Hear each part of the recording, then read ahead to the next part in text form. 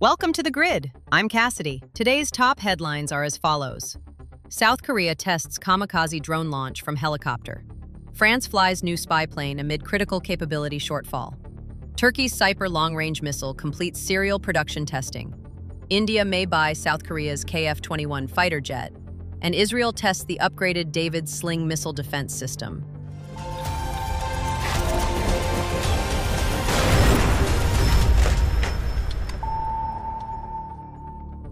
On August 4, 2025, South Korea's Second Operational Command demonstrated launching an FPV Kamikaze drone from a KF-21 Borami helicopter, successfully intercepting an airborne RC-MAT target drone mid-flight. The exercise validated procedures for mid-air deployment and remote strike under realistic conditions, highlighting the tactical advantage of airborne loitering munitions against enemy UAVs and rotary wing threats. France's Direction Générale de l'Armement announced the first flight of the Archange SIGINT platform, marking the start of serial deliveries to replace the retired C-160G Gabriel fleet. Built on a modified Dassault Falcon 8X and outfitted with Thales's CUGE sensor suite, Archange boasts 2 to 3 times the range and endurance of the Gabriel, plus AI-enhanced signal processing at altitudes up to 15,500 meters.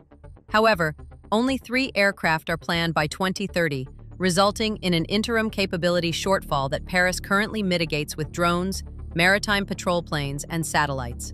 Turkey's defense industry agency announced that the Cyper high-altitude Interceptor successfully passed its serial production acceptance tests, clearing the final hurdle for integration into the Turkish Armed Forces Steel Dome network.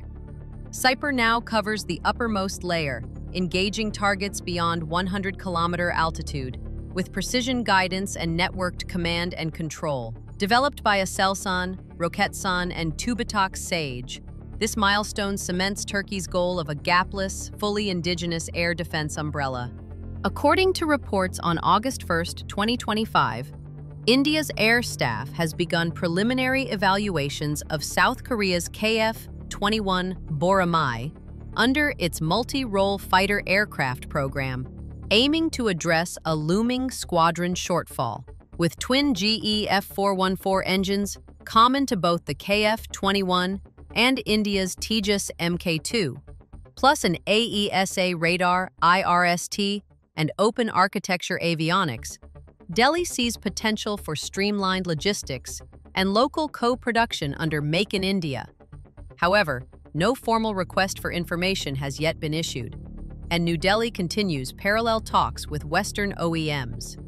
Israeli Ministry of Defense announced that David Sling completed a series of developmental live-fire tests, validating advanced hardware and software upgrades co-developed with the U.S. Missile Defense Agency and Rafael Advanced Defense Systems. The upgrades include a refined seeker head for improved target discrimination, enhanced signal processing algorithms, and higher launch cadence, significantly boosting the system's ability to counter salvo attacks of cruise missiles, drones, and tactical ballistic threats. These tests mark another leap in Israel's multi-layered shield alongside Iron Dome and Arrow. That's a wrap on today's top global defense news. For more in-depth analysis, hit like, subscribe, and turn on notifications. I'm Cassidy on the Grid. Stay sharp, stay informed. See you in the next update.